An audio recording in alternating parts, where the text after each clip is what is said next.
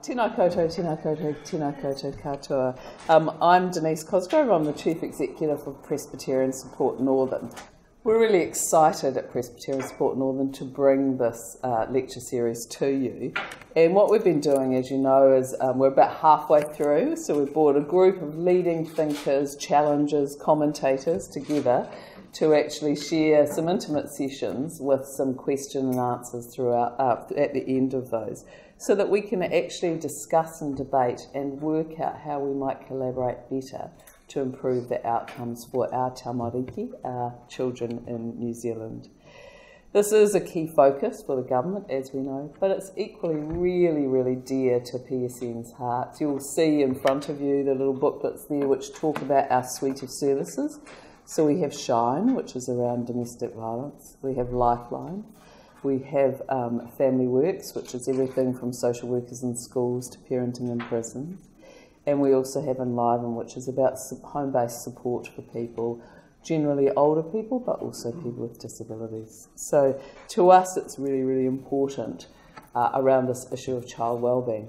And we think that it's also a role for us outside of government to show some leadership on this topic and to encourage and facilitate a national conversation. And this is why we've brought this lecture series to you.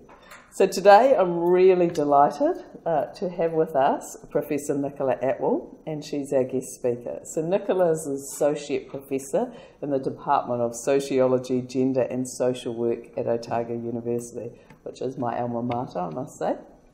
And Nicola's one of those rare breeds. So not only is she a great academic, she's also got a deep history and experience as a practitioner. And being able to walk between those two worlds is actually a very unique skill. And you worked for about 20 years in what was probably now one of the earlier iterations of Wāranga Tamariki. You stepped into lecture positions at Otago, then stepped out to work as a principal advisor in the Office of the Children's Commissioner, before going back in 2012 to Otago as a senior lecturer in that department. But I think I've learnt lots of things from you this morning, and particularly around your passion for influencing policy and practice to improve the outcomes for children and young people exposed to adversity. I think that it would be fair to say that you're an acknowledged expert and sought-after commentator, even though you might not think that you are yourself, particularly around the areas of attachment theory and resilience. And resilience is a term that is starting to get increased currency, and I think it'll be really great to understand a little bit more about that. So today's title for this session is, as you can see on the board, Institutional and Practice Barriers to Reducing Child Poverty. So what we're going to do is Nicola's going to speak. We'll then facilitate some question and answers. We do have microphones. We probably might not need them today. I'd like to thank Westpac. This is a really fantastic venue, and we're very appreciative of their support for this series. So I shall pass over to you, Nicola. Thank you. Kia ora koutou. Some of my passion comes from the fact that I qualify for National Super at my next birthday, and I've said that I can't retire until things get better for children in New Zealand. So there is some urgency about this. So what I'm going to do is because I think it's really important that we have a shared understanding of what the issues are, I'm going to talk very quickly about the impact of child poverty and why it is so important to reduce it. I want to talk about the practice barriers, starting at with the base understanding that poverty is an exacerbating factor for a whole lot of other things that bring people into contact with services. Then I'm going to talk about institutional barriers, which will include some of the dominant discourses, our failure to recognise the cost of not doing something about it. And then I want to finish on a more positive note in terms of looking at the implications and what might be the way that we could move forward as a nation. So that we're all got this top of mind, income poverty, these are the latest figures, 290,000 children, just 27%. It's more than 1 in 4.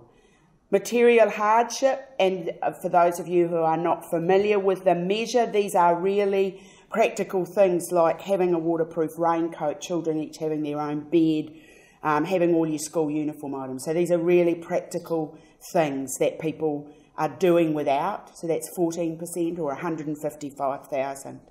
And of those living in poverty, 9% are in what is categorised as severe poverty.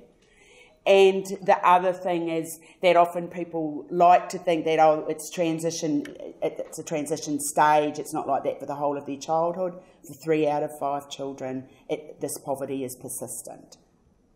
And we have this level of poverty in the context of a nation marked by its very high inequality. So we have one of the steepest gradients between the wealthy and the poor in the world, in the developed world. So, and there is a lot of literature around how that has an adverse impact across the whole of society. So what does it mean for children who are growing up in poverty? It has an adverse impact, obviously, on nutrition, but more beyond that. Poor nutrition affects ability to study, it affects growth, and it has a long-term effect on physical and mental health. Housing quality, and that's a huge issue. I'm sure people are familiar with it. Lots of documented evidence of the long-term adverse impact on health. One of the most compelling areas that I think we need to pay attention to is that the research, both in New Zealand and internationally, shows that children in poverty, it has an extremely adverse impact on their ability to engage with education.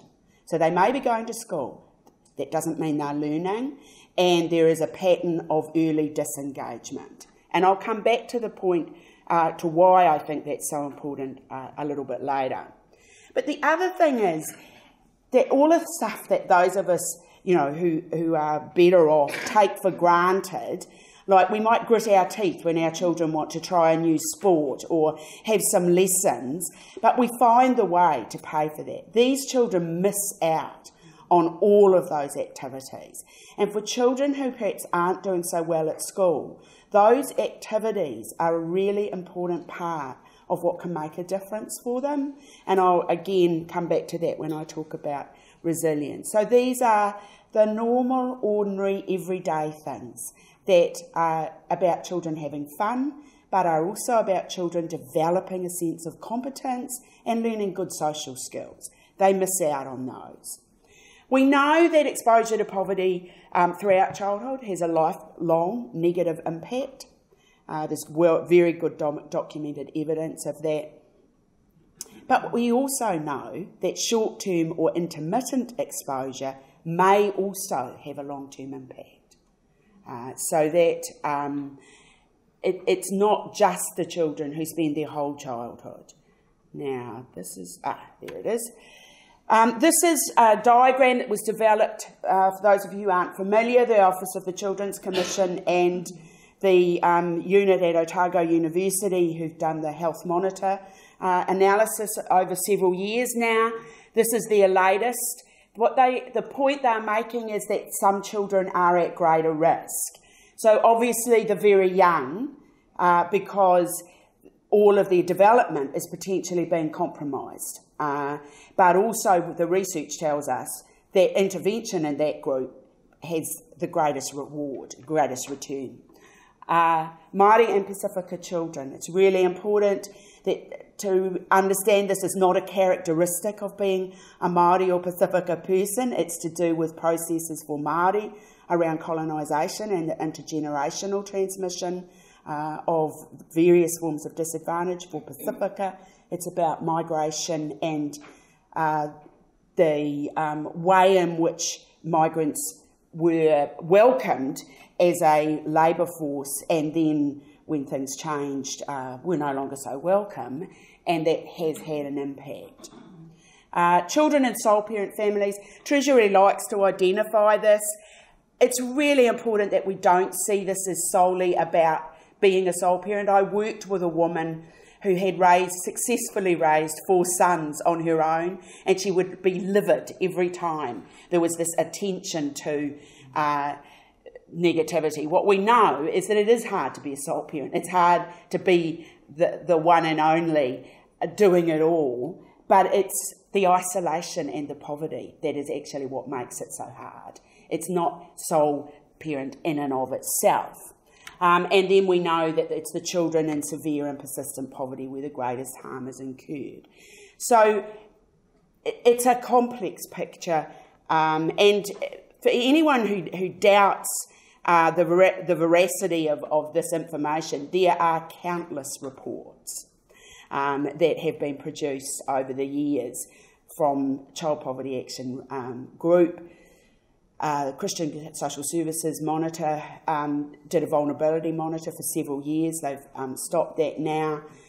Ministry of Social Development, Household Incomes, a report every year. The Office of the Children's Commission. It goes on and on. So, what's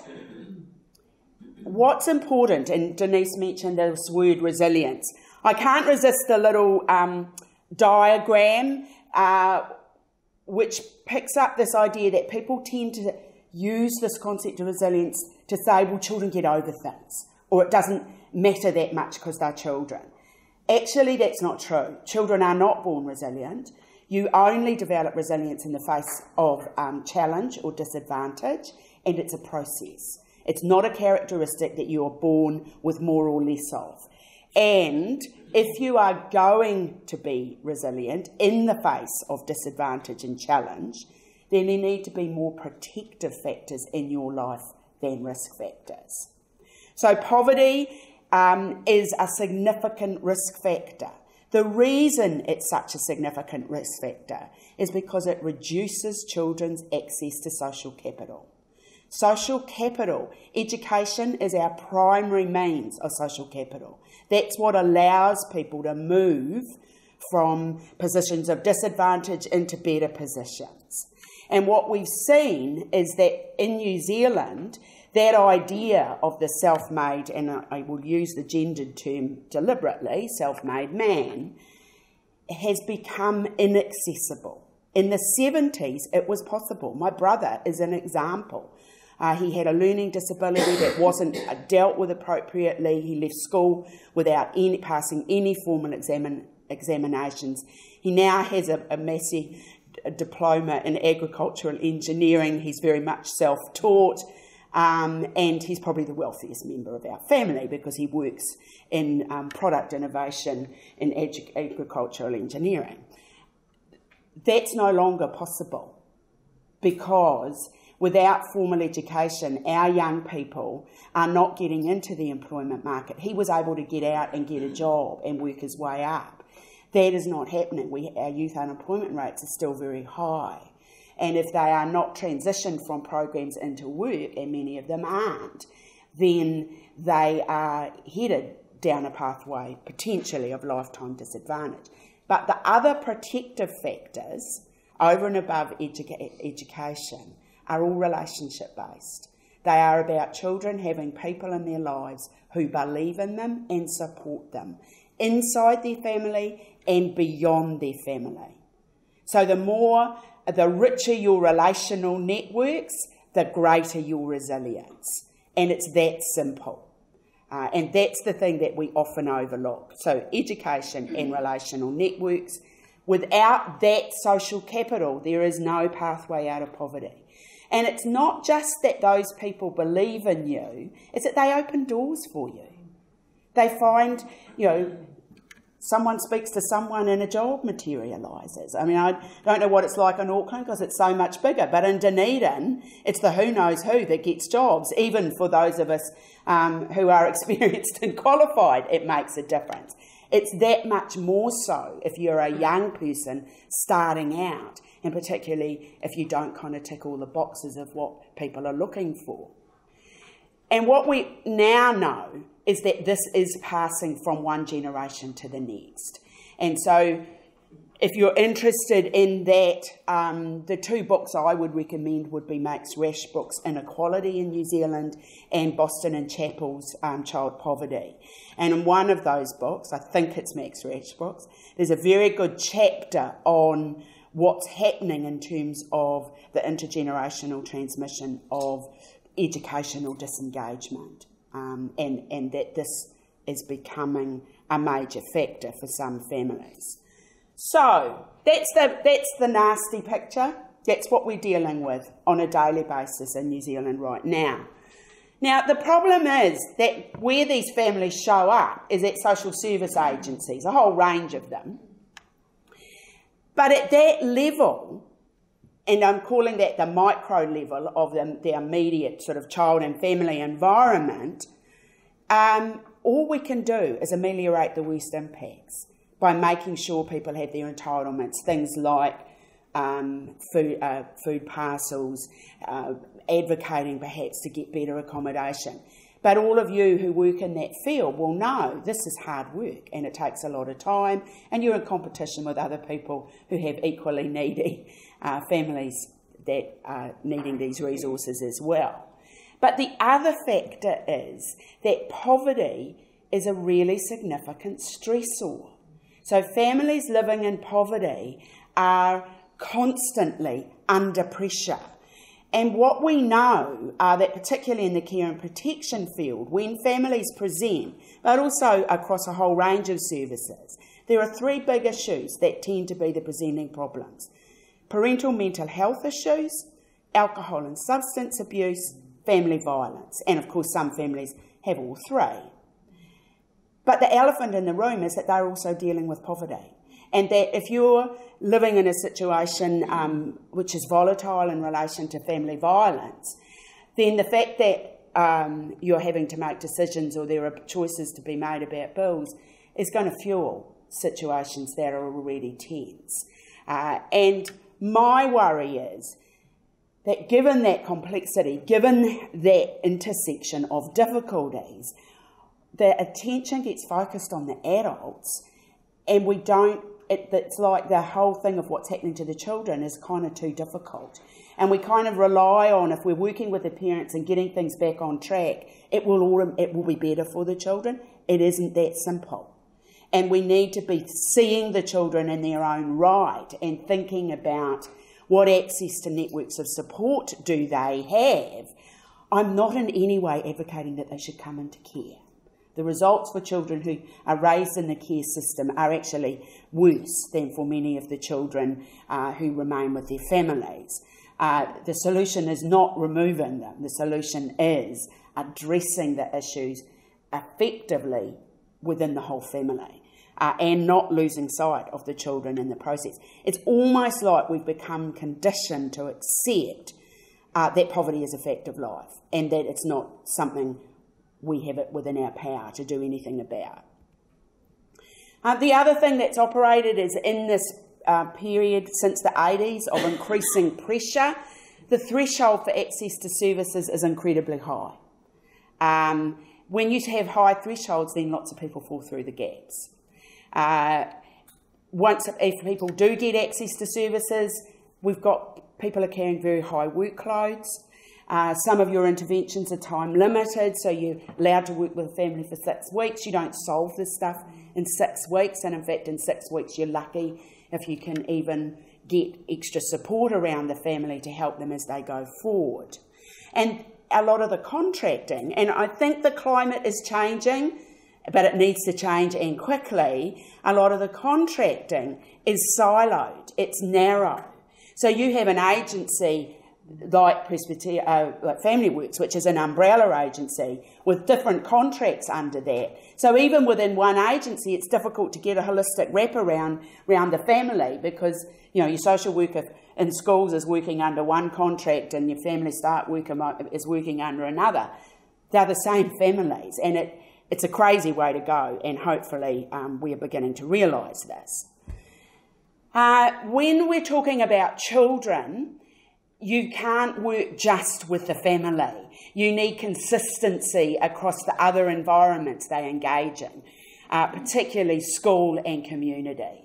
So the language you'll hear me use is networks of support. It's not about having a worker who's in there supporting. It's for children. It's about facilitating access to resources at multiple levels.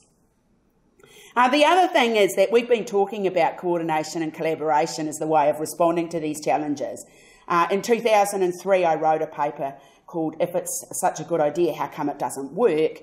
And that paper could have been written today. We are still not good at doing this, and there are lots of systemic reasons why, but there are also some of our thinking, if you want something done well, do it yourself, kind of gets in the way. But also, often our workloads aren't set up in ways that create the space to do this and do it well, because it takes time. So we're moving in that direction, I think, with seeing more sort of decision-making forums that facilitate that coordinated response. They're in their early stages, but hopefully they'll get there. So what I'm saying is, at the practice level, we can't solve this problem. You can't, and certainly you don't solve poverty at the micro practice level. So then that means we have to think about what are the institutional barriers, what's the systemic stuff. And so for me, neoliberalism is kind of the elephant in the room. I have to remind myself when I'm lecturing students that they don't know any other way. Well, I lived in a New Zealand that wasn't characterised. I spent most of my growing up in a New Zealand that wasn't characterised by neoliberalism. It wasn't perfect, but we didn't have the marked inequality, and we didn't have the intense focus on individualism and competition that has come with neoliberalism. The message is individual responsibility. There's a lot of rhetoric around people choosing lifestyles of welfare dependency. People don't choose that. It's forced on them by circumstances. There is a lot of talk about parents making bad choices. Well, when you're really stressed, it's incredibly difficult to give up the things that you use as props. And yes, they are bad choices, but that shouldn't mean that the children have to pay the price for that. I think there have to be other ways of approaching those issues. So I think neoliberalism, in 1999, I wrote an article called New Zealand Children in the 1990s, Beneficiaries of the New Right Economic Policy, with a question mark. In that paper, I concluded that children were not being well served, that the rhetoric that the solution to poverty was parental employment. I would have loved to have been proved wrong, but sadly I have not been proved wrong. Many of our children in poverty have parents in work. It has not proved to be the solution. The other dominant discourse we have in this country is it's called family sovereignty. The idea that family is private and you only interfere when things are really, really bad. Well, that's a bit sad, because what that means is that the damage is done for the children by the time we get involved. And all the research tells us that early intervention is way more effective. And this has happened because we've polarised. We've had a situation which is kind of like, you don't do anything until it's so bad, and when it's that bad, it has to go, for example, to oranga tamariki. So oranga tamariki has been completely overloaded and unable to respond to all of the referrals, and lots of families have fallen in the gaps in the meantime. And so that thinking needs to shift, that it's not a bad thing to get alongside families and support them, and if you do that in an early stage, you're much more likely to be able to do that in a supportive way that doesn't involve statutory intervention. And that's where I'll be going when we look at the way forward. And the other thing is the myths and misperceptions. So Boston and Chappell identify this in their book. They talk about, there's about 9 myths and misperceptions, starting with there is no poverty in New Zealand, and that patently is not true, to, that it's parents' bad choices, all of those kind of things. that have allowed us to sit comfortably, or allowed some of us to sit comfortably in a place that says, you know, this is a problem that only affects those people over there, not my business. I don't have any responsibility for this. And it is actually about our whole social wellbeing. It's about the wellbeing of our entire society, not just individuals. So I've already mentioned about service provision. Now, the other thing is I got really excited when the government, starting with the previous government, started to use the language of social investment. Because when I was at OCC, this was what we were promoting. In fact, we developed a whole model called Te Ara Tukutuku, which would have facilitated early intervention and prevention using an investment model for the well-being of children and families. But unfortunately, they got wedded. Somehow, the whole notion of social investment got subverted to being about targeting, finding out the most at risk and investing in them.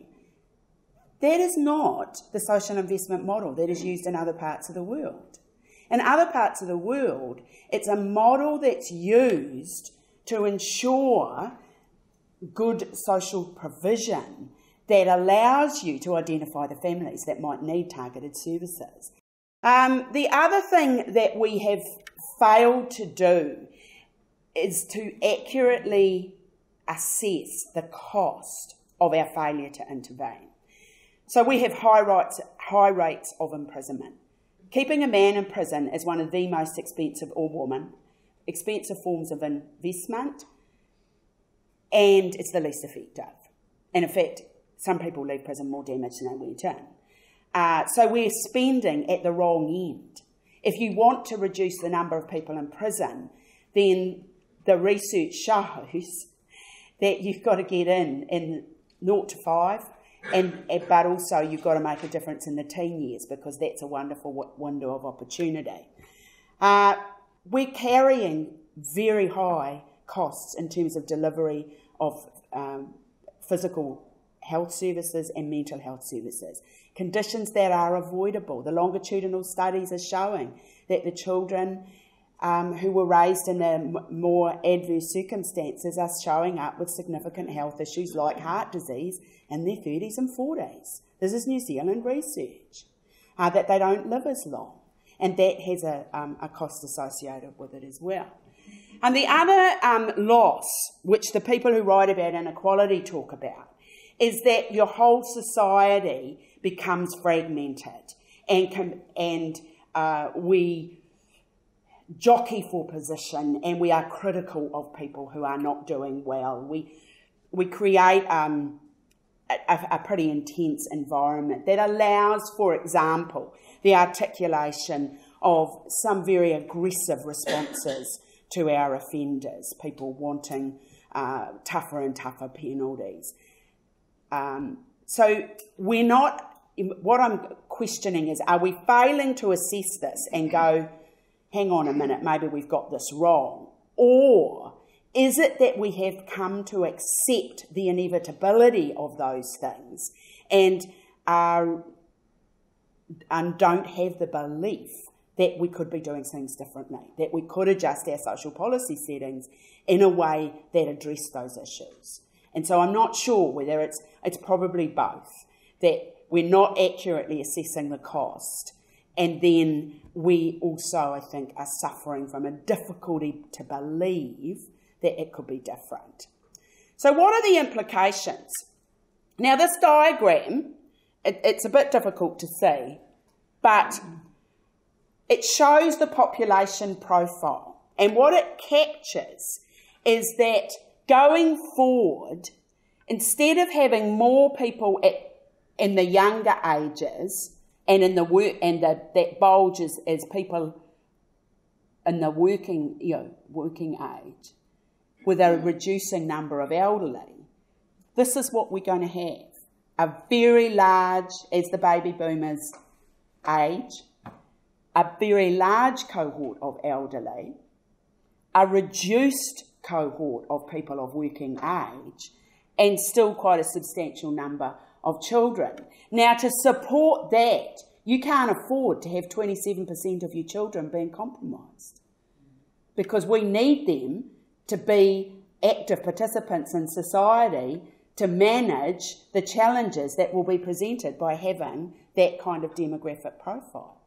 We need people who will be able to support and work with the elderly, but we also need people paying taxes so that the social provision that we make for our elderly can be honoured.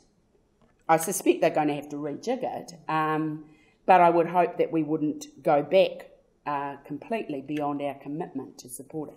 The other thing is that the bubble in the middle is the median age. That's the halfway point. Half the people are below that age, half the people are above it. It's going to go up. And that's a very significant demographic factor. And we can't be sustaining the current high level of negative spend. So I'm talking about prisons, I'm talking about mental health and physical health costs, at a time when we're reducing the number of people who will be available to support that through participation in the workforce. We can't afford to squander the potential that is our children. So, the government can't solve poverties associated with child poverty in isolation. Like they can't do it alone. The current government's committed to poverty reduction and an investment approach to funding services. I think that there's been a significant shift in thinking. Ministries, and I'm referring here to government ministries, are seeking partnerships with non-government organisations to develop new and innovative approaches. This is happening in small ways at the moment, but I am hopeful that it will gain traction as we are able to demonstrate some success. Although there will be some government funding to support the delivery of contracts by non-government organisations, non-government funding allows for innovation and flexibility in service delivery. So where you see really innovative projects, often that money has come from elsewhere. So Whakarongo My Voice, which is the new advocacy group for children in care, is a partnership between the government and 4 major philanthropic trusts who wanted to commit to a long-term project. So that was a shift in thinking. So I think that one of the challenges is we've got a philanthropic sector. They've been a lifesaver for a lot of organisations. But at the moment, often that is in a single grants or grants for a specific purpose. And an enormous amount of energy goes into chasing those grants. And so I think we need to bring those funders, both corporate and the philanthropic bodies, on side around the idea of an investment model that allows for sustainable funding into some projects. Because in the US, it's really interesting because the neoliberal stuff started in the US. In the US, there is a much stronger philosophy that if you're doing well, you should be contributing back. And the way they do that is through large philanthropic trusts. And I've seen some really exciting projects funded in that way in partnership with universities who do the evaluation, and that's what's allowed it to go. I'd love to see some of that work happening in New Zealand. As someone employed in a university who's chased research grants, I've stopped doing it because it's a waste of energy. Big grants don't go to people like me. They go to the hard sciences, they go into medicine, they go into people who aren't perhaps quite as radical as me, dare I say it. But that's how they've got around it in the States, is that rather than having the grant system that we've got, they've got a wider range of sources, and they have these ability to work in partnership. So there's been some, Bruce Perry did some work in the early childhood area that was funded in exactly that way. There's been other major projects. But we're not going to get to that point unless we change those dominant discourses. We have to ask ourselves, if we want to continue living in a country that's characterised by inequality that significantly disadvantages our most vulnerable citizens, and if not, what happens next? Where do we go from here? So when in that paper that I wrote way back in 1999, I argued that we needed to be shifting our social policy focus toward an emphasis on connectedness and inclusion. So there are good theoretical and research-based foundations for making that shift. It needs to be based on the recognition that children are active participants in families, communities and society. You can't abdicate responsibility and say it's down to the parents, because that way we will never move forward. We all benefit, whether you have a child or not. By the time you have retired and are in receipt of national super, it'll be taxpayer dollars that are paying that. So they're our children. But more important than that, I'm really concerned about the erosion that's gone on with paid employment being privileged over parenting. I would rather support a sole mum to be at home, particularly with her preschoolers, and doing the very best she can, than for her to be chasing multiple part-time jobs, stressed out of her brain, her kids, having to wait while she battles traffic to get her to pick them up from the daycare centre. Like, that is my idea of hell. And lots of mums are doing this. And I think we need to think about not just the mums, but the dads. The number of men that I've talked to have got to a certain stage and realised their children have grown up and they've missed it. Parenting is an investment in the future. Yes, we want people in paid employment, but we don't want that to be at the expense of parenting. And I think we're dangerously close to that. People are talking about the poor mental health of our young people, and this isn't just the kids that I'm talking about. This is across the board. I talk to people, guidance counsellors in some of the privileged schools in our town. Dunedin's well served by private education. They're deeply concerned about the mental health of the young people. We have a significant number of our students on medication for anxiety, depression. I think we have to ask where this is coming from.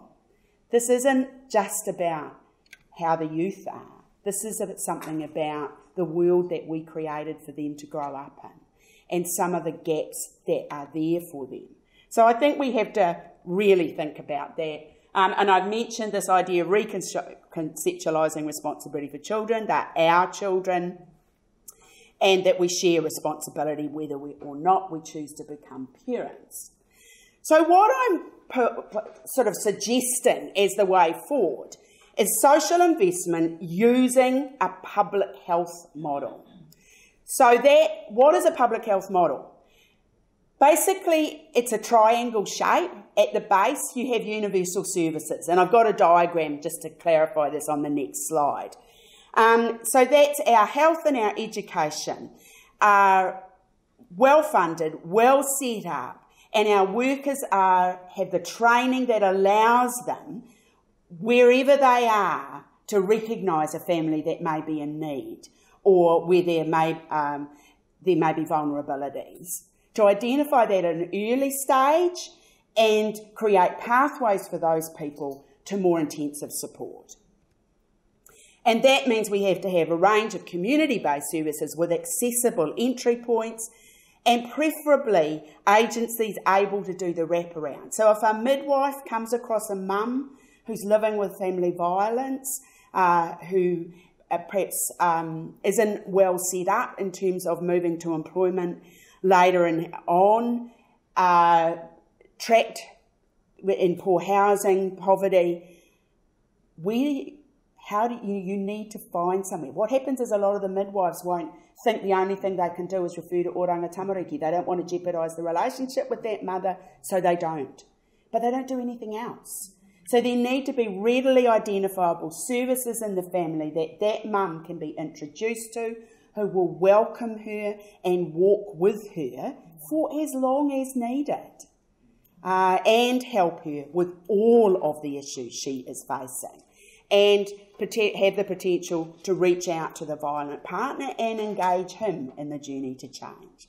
So it's getting rid of our simplistic notions and having services able to meet families where they are and address all of the issues.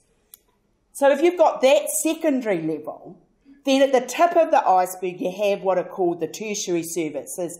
So these are the high cost, high intensity. So that's where oranga tamariki is, it's where the police are, it's where your more intensive health services and mental health services are. If the idea of a public health model is that if you get that structure right, then you have less people needing the high end because you've intervened early and altered the pathway. So this is what, on this side, captures the idea, because public health model came out of health, of course, but we're borrowing it. In the medical model, you focus on an individual. What's wrong with that person? Diagnose and treat. With a public health model, you look at the whole population, what are the issues and how can we most effectively intervene. So alongside your universal services, it also opens up the possibility of campaigns such as the It's Not Okay family violence campaign, the Never Never Shake a Baby, those kinds of ways of reaching a maximum number of people with positive messaging. And the public health pyramid, I've chopped it to make it big enough, but that's the idea, that's the model that we use to think about where we put our resources and to guide that. So my concern is that people see that as idealistic and expensive. But my argument is, can we afford not to move in that direction? There are extremely high financial and social costs associated with the way things are being. We are already spending a huge amount of money. All of the research evidence points in the direction of prevention, early intervention as the solution. So the Gluckman report, the longitudinal studies, there is just a wealth of evidence from this country, let alone if you go to the overseas literature. And the challenge is that, yes, you would have to start investing in this approach while you're still funding your prisons and all the rest of it. But within 10 to 15 years, you could be reducing the number of people needing that high-level intervention. That's longer than a political cycle. You can't do this in 3 years. You can't turn it around in 3 years. So it's finding a way to have these conversations so that they are not totally governed by those political processes and by the need to catch votes. But the question that I want to leave you is what have we got to lose if we move in the direction of trying to do it differently? So that's me.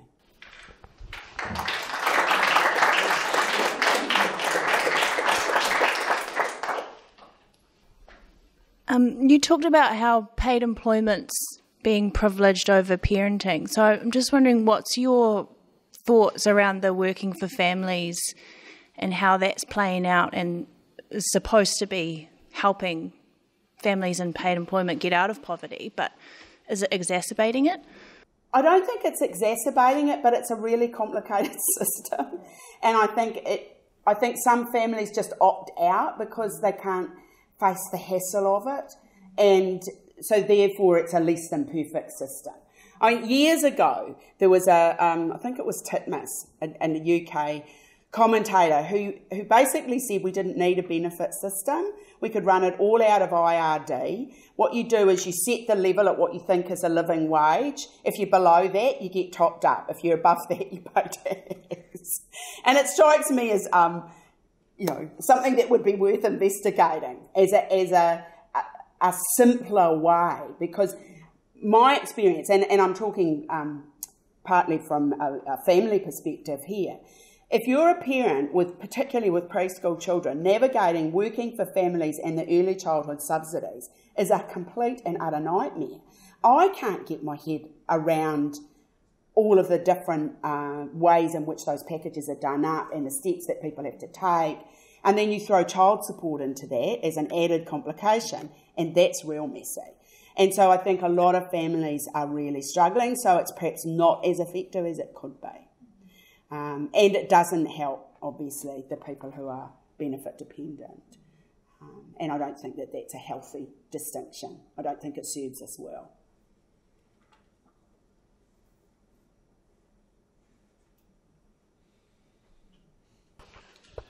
Yeah, thanks, Nicola. That's really interesting talk.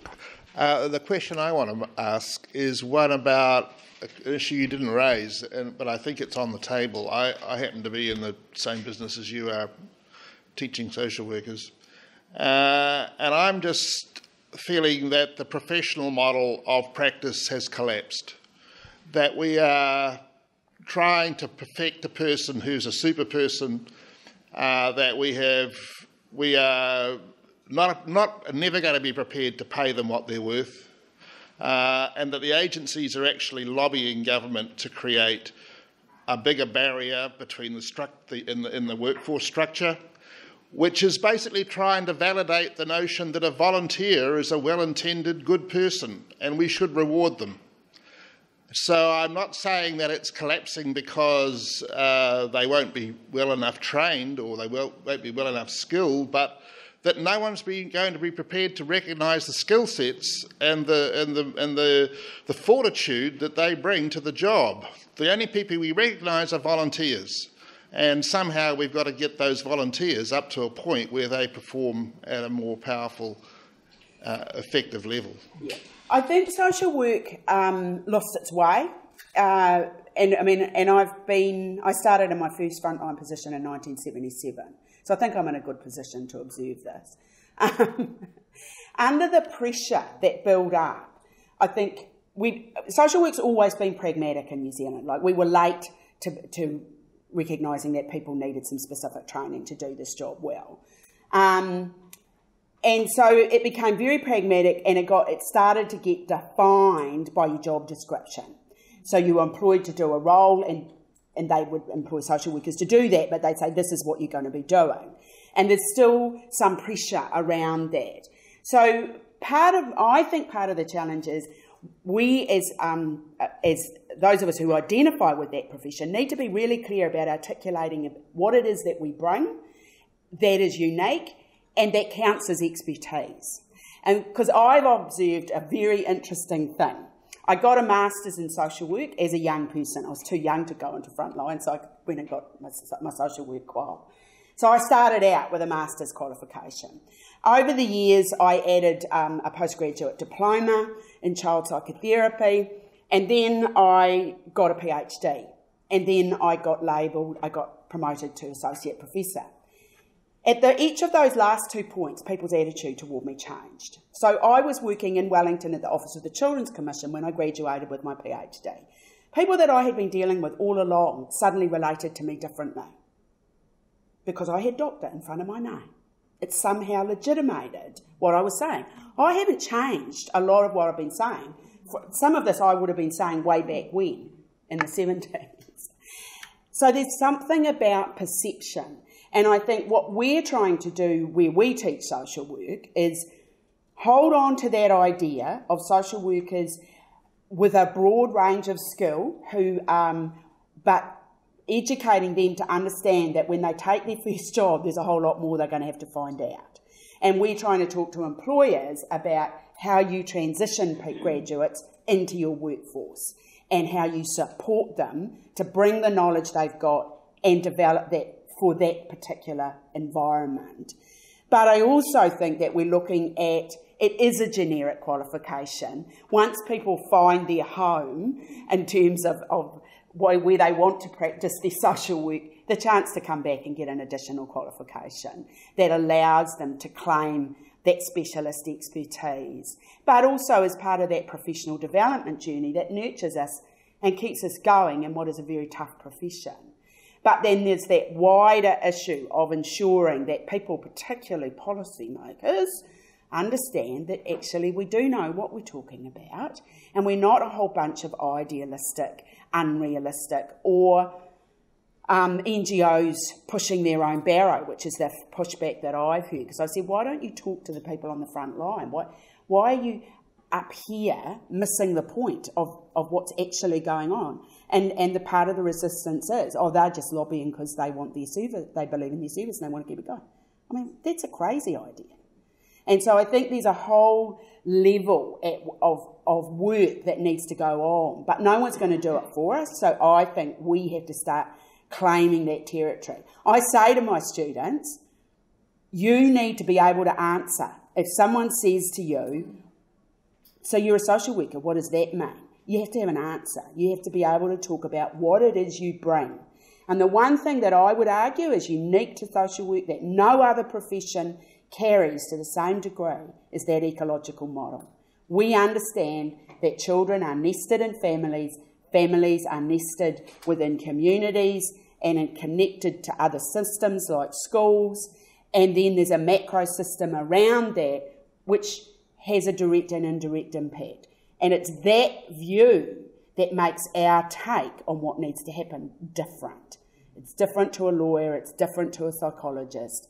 And I think we need to promote that as our expertise. That's what we bring, that's what's unique. I suppose I'm just getting a bit long in the tooth, and my feeling is we need to be arming our students, equip them to work with the challenges that they are going to face in that workforce, but also challenge the organisations around how they are inducting particularly new grads or any new person into the role. And I'd like to convince the government that to fund an internship scheme, or go back to the units they used to have, the student units that they used to have within health and Oranga Tamariki.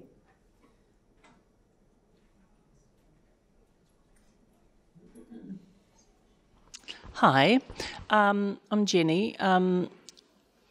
I am really interested in your ideas about, for me, if children spend so many years of their lives in our schools, how can the school be, and I'm a public health worker, how can the schools become a setting which the education department or education ministry shares with all of the kind of wraparound services that you're talking about?